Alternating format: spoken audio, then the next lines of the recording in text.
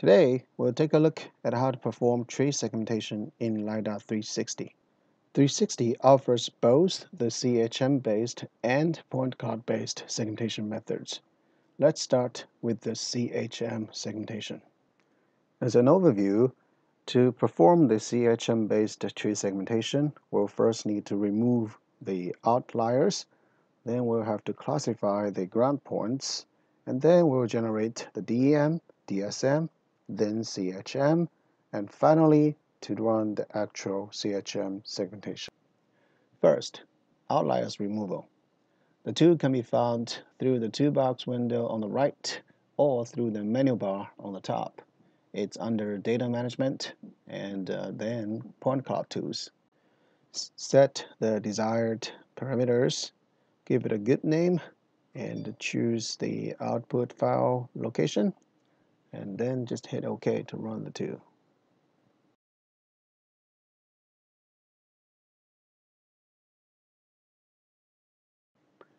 Next, we'll classify the ground points. The Classify Ground tool can be found in the toolbox under Classify. It can also be found through the menu bar on the top. Now we have another video separately just on how to use this ground point classification tool. Please refer to that video for more details.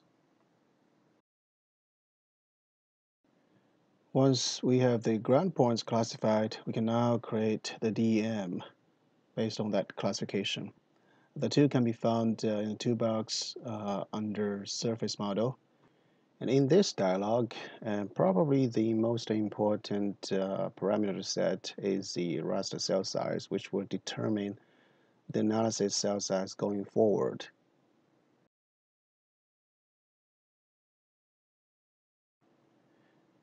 Next, we'll create the DSM. And the tool can be found also under Surface Model toolsets. And in this dialog, and make sure you select all the classes necessary to be included for surface model generation, and also make sure the raster cell size matches the same size you used for the DEM.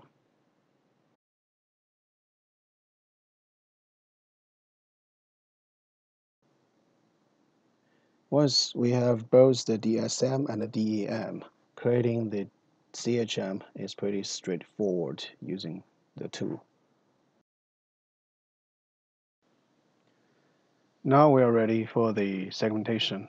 Launch the tool from the toolbox under Forest Matrix Segmentation, then CHM Segmentation, and set the threshold heights for the trees. And there's a few other parameters. You can refer to the user's manual for details. Hit OK to run.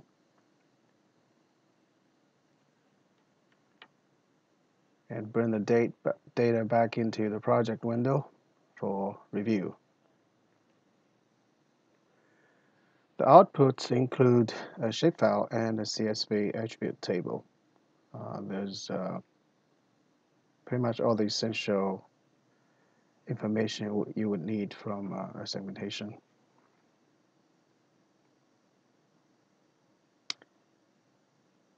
And here's the result.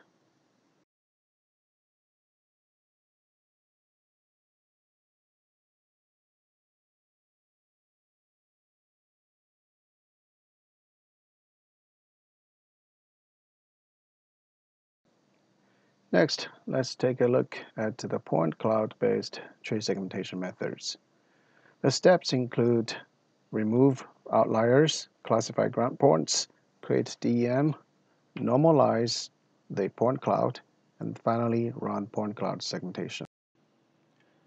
The first three steps are actually the same as the CHM-based method we just talked about.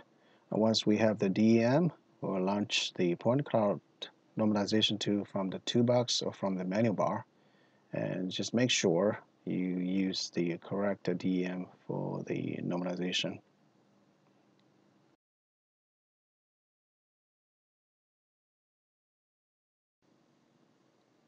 Now the data is looking good.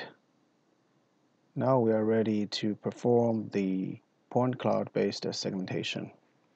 Launch the tool from the toolbox list or from the menu. Set the proper threshold values. Set the output, location, and file name. And then just hit OK to run.